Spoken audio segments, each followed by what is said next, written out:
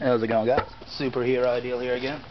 Been a while since I dropped a video on you guys, so just wanted to go and do one. A little more stable situation right now. I'm finding myself a lot more free time, and I can actually do more videos hopefully here and get these out to you a lot quicker than before. And today I just wanted to do one on steel wool. We all know about steel wool and the 9-volt battery for fire starting. For the longest time I really didn't use this or even consider it really.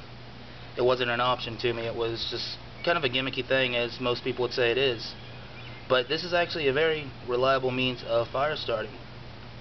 And the pat that I have here is I believe extra fine. Yeah, it's extra fine, often referred to as quadruple zero grade steel wool. I don't know how well you can see, but these are like fibers of steel wool, not like your pot scrubbers that are much thicker and bulkier. Those really don't work so well. And you want to stay away from the kind that have the chemicals in it, all the detergents and the cleaners in there. Those really just don't work too well, and you got to be careful when using this. Just try not to inhale any of the actual fumes directly from that. A little bit's not going to do too much, but you can tell a slight degree of irritation if you do inhale a decent amount of that. So please do be careful if you're using this. But as I said, it's been dismissed as kind of gimmicky in the past. I do like it. I did a lot more work with it. I'm going to show you here. I got a little cotton here for tinder. Everything rained here, or rained in my area I should say, past couple of days, so everything's still kind of damp. So I'll just use the cotton for demonstration purposes. I'm just going to take some steel wool here. Take a chunk there, about like come loose. So work that out. You want it to be able to breathe but still be compact enough. The way that the quote-unquote embers transfer on this, it needs to be relatively tight but still well enough to breathe well. So go ahead and take the 9-volt battery, just go ahead and give it a couple of pats like that. Try to get it well. There we go. Fan it a little bit. It works well. And oh, there you go. It started to flame pretty easily there. And if you notice, I put my left hand right here. Go ahead and get this out of the way, snuff it out. Put my left hand over here to show you that this is a one-handed fire starting option in case you are injured. Throw that into the fire pit. And it works well even if it is submerged. Go ahead and drop the 9-volt battery into some water there. Take up another pad of steel wool.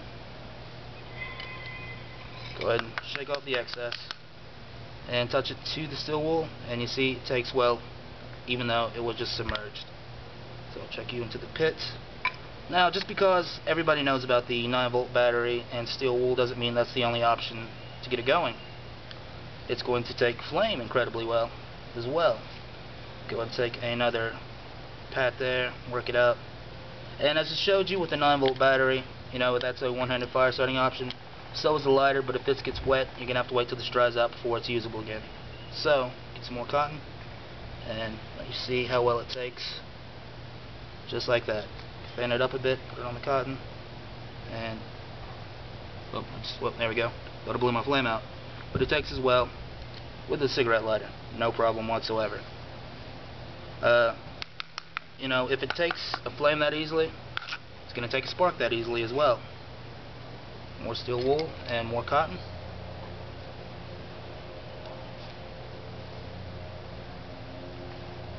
Just take just a basic fire seal here. I believe this is actually a Light My Fire.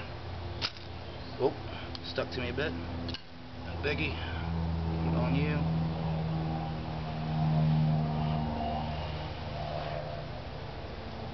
And there you go. With the fire seal, it worked just as easily. No problem whatsoever. Snuff you out and into the pit with you.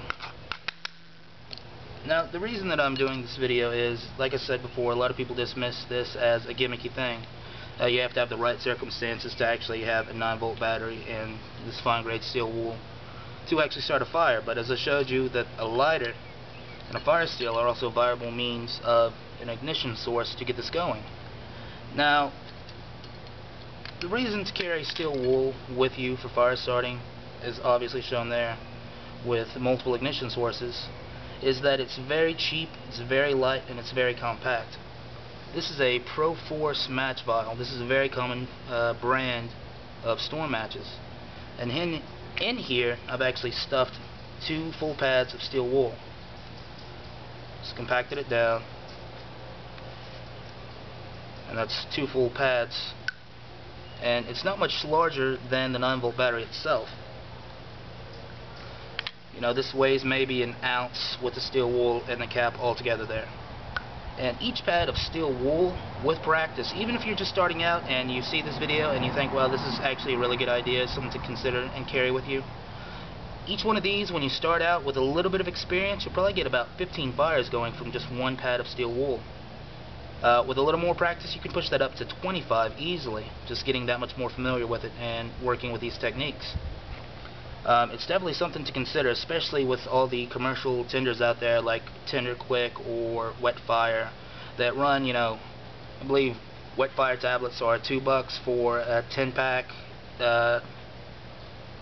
Wet Fire tabs are, you know, pretty much $1 a piece. They come in packs of 8. They run about $8 a pack. So, you know, this got a 12-pack.